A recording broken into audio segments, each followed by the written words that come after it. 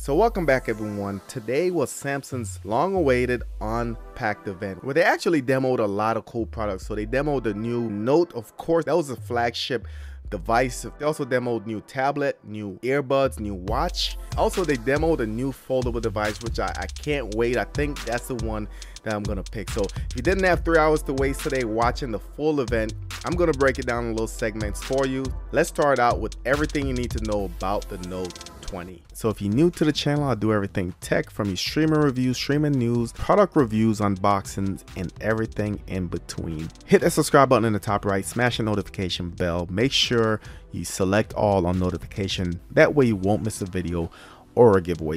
So the first thing to know is that the Note came in 2 versions, guys. There's a Note 20 and a Note 20 Ultra. The Note 20 has a 6.7-inch screen, while the Note 20 Ultra has a 6.9-inch screen, which is humongous.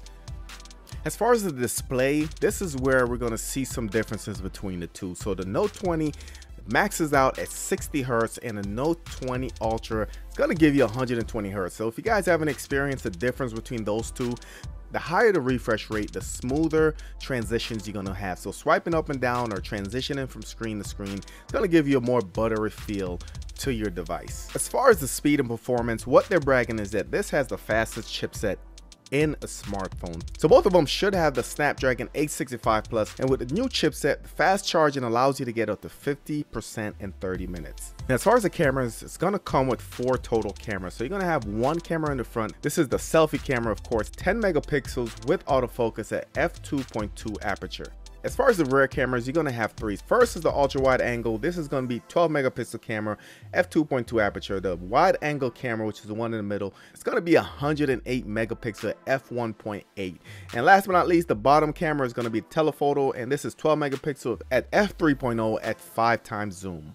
I should also mention that there's a laser autofocus sensor on the rear, and this will help you get better images. Now, with a combination of the 3 cameras and the laser sensor in the rear, you should not only get crisp images when you're far away, also you will see improved night performance. As far as the available colors, we're looking at the Mystic naming convention this year. So we have Mystic Bronze, Gray, White, Black, and Green. The S Pen, of course, is going to be one of those things that you love or hate. I've always owned the Note series when it comes to Samsung phones, and this is one of the best features, I believe, of the Note series. So what used to happen is that there used to be a delay on the S Pen. So they've introduced a technology that actually predicts where you're gonna go next with your pen tips. So that essentially speeds up the process and gives you a more streamlined performance. With that improvement, in addition to the higher refresh rate, this will give you a great performance when using the S Pen. So 2 more things to note is that Samsung DeX is now wireless, so now you can easily project your phone onto a larger monitor or screen, and that will improve your multitasking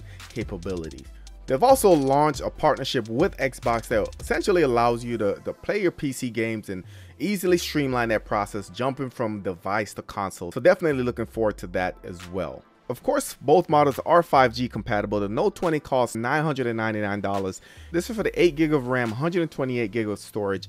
The Ultra is a little bit pricier, $1299 for the model. This would be 12 gig with 128 gigabyte storage. You can also upgrade the storage space to 512, which is going to cost $1499. And also important to note that expandable storage with an SD card is only available for the Note 20 Ultra. So if you buy the regular Note 20, you will be restricted to 128 gigs of storage. So the new Note, both versions are 5G, and also the Samsung Fold, which I am falling in love with. Can't wait to get my hands on this one. As far as the battery capacity, we're looking at 4300 milliamp hour, 25 watt charging, 45 for the Note 20 Ultra, and 45 for the Galaxy Fold. Both have the same processor. As far as RAM, you have 12 gig option for both the Note Ultra and the Galaxy Fold, but you don't have for the regular Note. Now, each has 5G compatibility. Here's a look at some of the camera specifications, and I'll go ahead and drop a link in the description where you guys can go ahead and check it out. So that's my quick overview of the new Galaxy Note. Let me know what you guys think.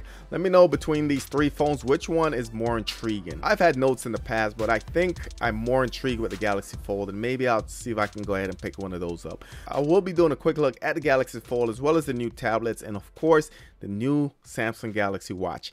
That's it for this video. Don't forget to like, share, and subscribe, and I'll catch you on the next one.